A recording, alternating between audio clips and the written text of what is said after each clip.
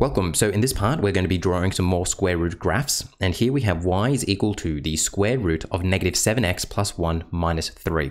Now, when asked to draw a square root graph, what you have to think of is, well, I need to find what the end point is going to be. I need to figure out what the x-intercept is going to be, which occurs when y is equal to 0. And I need to figure out what the y-intercept is going to be, which occurs when x is equal to 0. Let's begin by figuring out what the end point is going to be. And this is an interesting case for figuring out what the end point is going to be. And the reason why it's interesting is because we have this negative 7 in front of our x, and that makes things a little different. So far, all we've really seen is something that looks like this, when the coefficient of x is just a 1. So in this case, let's just remove this negative 7 and write it as x plus 1 minus 3. Reading the endpoint off of this is pretty easy because we know that you just swap the sign of this 1 here, so it's going to be negative 1, and then this stays as negative 3. But now that we have a negative 7 out the front here, it changes things, and we need to be careful with it. There are two ways of figuring out the endpoint when you have a coefficient other than 1 for your x value. The first thing that you could do is just factorize the inside of the square root. So what does that look like? Let's draw our square root. We've got a negative 3 out here. I'm going to take negative 7x, I'm going to take out negative 7 out of this.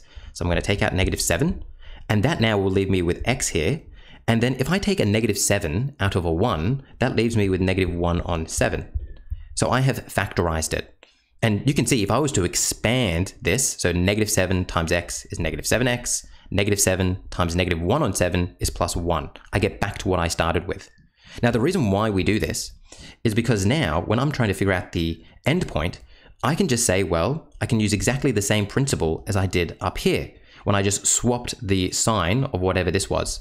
Well, so too here, I've got x minus 1 on 7. So that means the x value of my endpoint will just be positive 1 on 7.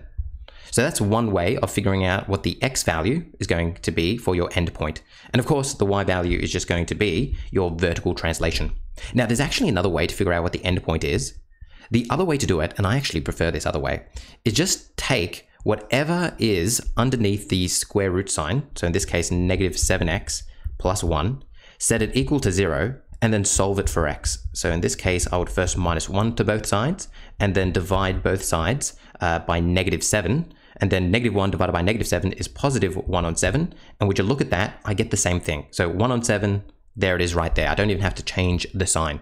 So that's another way of going about it. But as long as you know that you first either need to factorize it or just set the whole thing equal to 0 and solve for x, it really doesn't matter.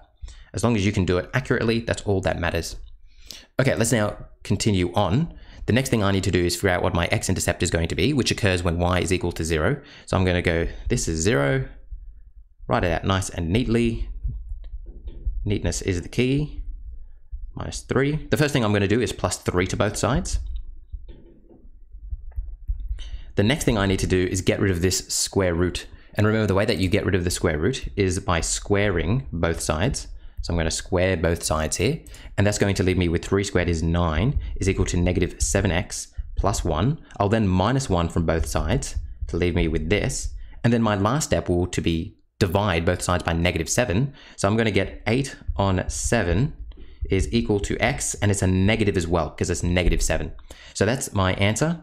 And I don't know about you, but I always like writing x is equal to negative 8 on 7. Has to be that way with the x on the left. It doesn't make a difference at all. But it's just what I like to do. All right, let's now move on to our last one, which is our y-intercept, which occurs when x is equal to 0. So we begin by writing this out. This negative 7, I put a 0 in my x spot, plus 1 minus 3, which is going to end up as y is equal to this whole thing. Whoops, that's a bit too big because negative 7 times 0 is just 0. So I've just got a 1 there. The square root of 1 is just 1 minus 3. You have to simplify it. You can't just leave it like that. And then this is going to be negative 2. Hooray. Perfect. Now I have all my key pieces of information. I'm going to come down here and give it a sketch. So I'm going to have to zoom out a bit here. And just to remind myself what the rule is, otherwise we'll forget because it's all the way up the screen. Let me just quickly write it down. It was y is equal to the square root of negative 7x plus 1 minus 3. Okay, what I would do here, in my head, so I don't write down what I'm about to write down, but in my head, I'm going to picture all the transformations that are occurring here. So I start with the normal y is equal to the square root of x. But then I've got a negative in front of my x. I've got a negative in front of my x. And I know that causes a reflection across the y-axis. So it's now going that way. I then am going 3 down. So I'm going to take my graph and I'm going to move it 3 down.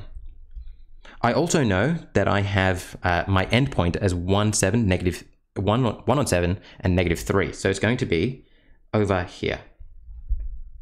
So just picturing all that in my head, I'm going to redraw it now. I'll get rid of that. So my endpoint is going to be here. My graph is going to look like that.